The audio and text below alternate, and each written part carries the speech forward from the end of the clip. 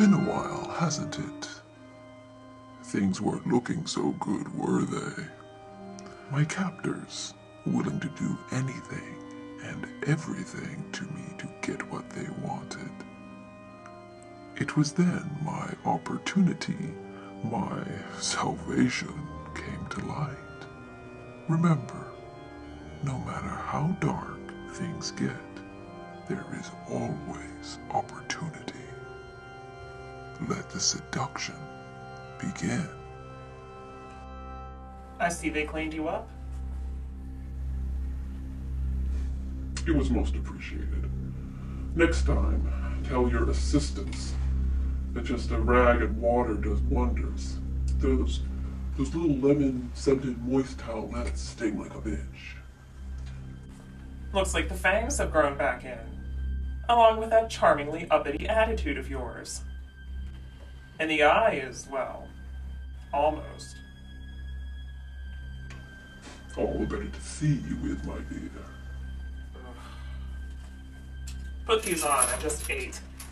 Don't take them off till that resembles an eye.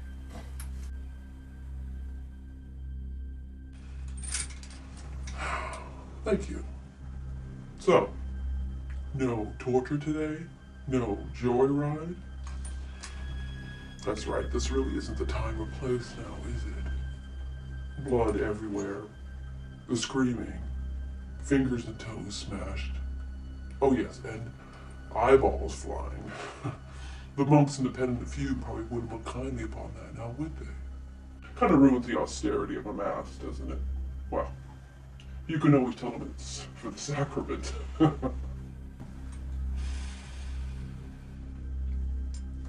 So, your overzealousness probably didn't go over well with your employer now, did it? Got a little too carried away with the prize. No. He seems to prefer you intact. Good thing you heal quickly. I'm sorry. I should have told you about that little quirk of his little obsession with appearances. It's alright. Had I been in your shoes, I would have done exactly the same thing. I'm surprised at your civility, considering the nature of our last visit. Don't be silly, dear boy. I'm not angry at you at all. You're only doing your job. Which, in fact, you did with wonderful enthusiasm and creativity.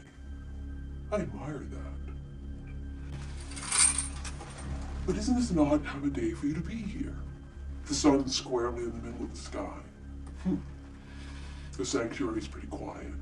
Your goons don't start crawling around glaring at me until evening. You're alone, aren't you? I don't think anybody knows you're down here. That's my business. I do as I like. Yes, you do. But I was starting to wonder why you stayed away so long. I was starting to miss you. So, shall we discuss the topic again? Don't waste your time. You know my will is much too strong for that, as we have seen. Even if I knew, I would never tell you where she was. Why don't we instead talk about what you really came down here for?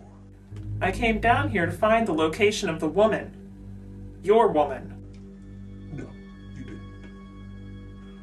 But before we get into that, I could really use a cigarette. I don't think so, Sean.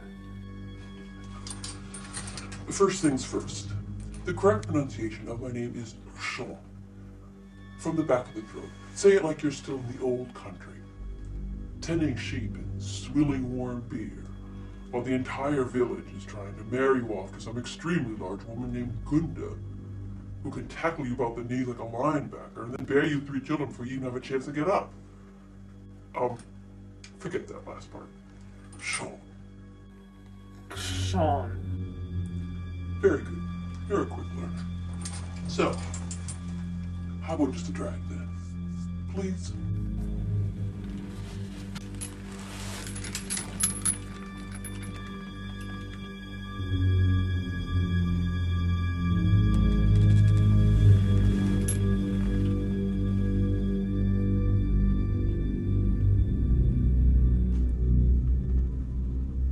So tell me, how did he find you? Find me? Who? You know exactly who I'm talking about. That's how it works. He finds you. I was in a lot of trouble. Was lost.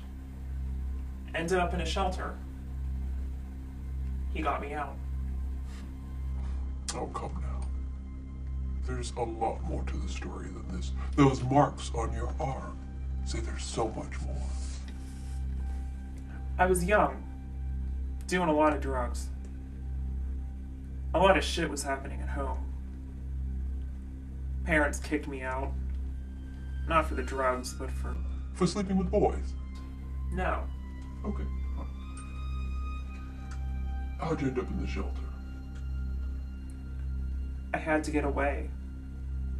People were after me. I was out of options. I started, cutting. To feel something? Yeah. Better than nothing. Yeah. I've been there. Could I have another? Sure.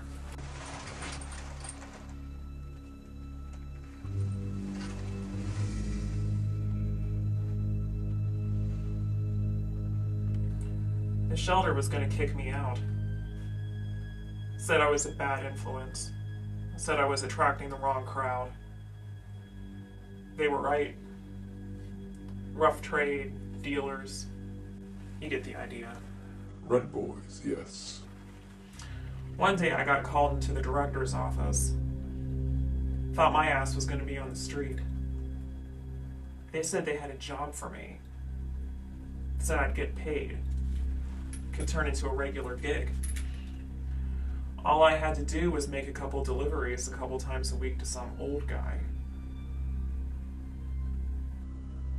And they trusted you with this? In spite of your reputation? That's what I thought, but what the hell? I mean, why not? Take some geezer his groceries or whatever a couple times a week and get paid. Easy. Interesting. And I'm assuming you took them up on their offer?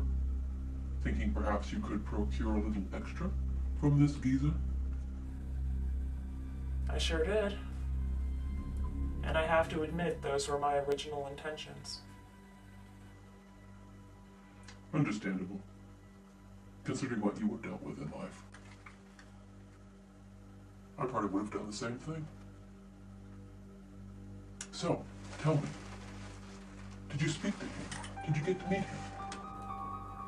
Well, when I got to the address, there were a lot of people around. Priests, young choir-type boys all milling around, looking very busy around a very large figure. I remember seeing some of the robe he was dressed in. Long, elegant, black robe. Red sash. But the most intense thing I remember was the strong smell of... Roses. Oh, yes. He had a weakness for roses. They were everywhere. Most bishops carried holy water with them. Not him. He carried vials of rose water. The smell was intoxicating, almost sickening. After a while, I started associating the rose, the flower, the smell with... him. Indeed. He was enthralled with both the beauty and the pain the flower represented.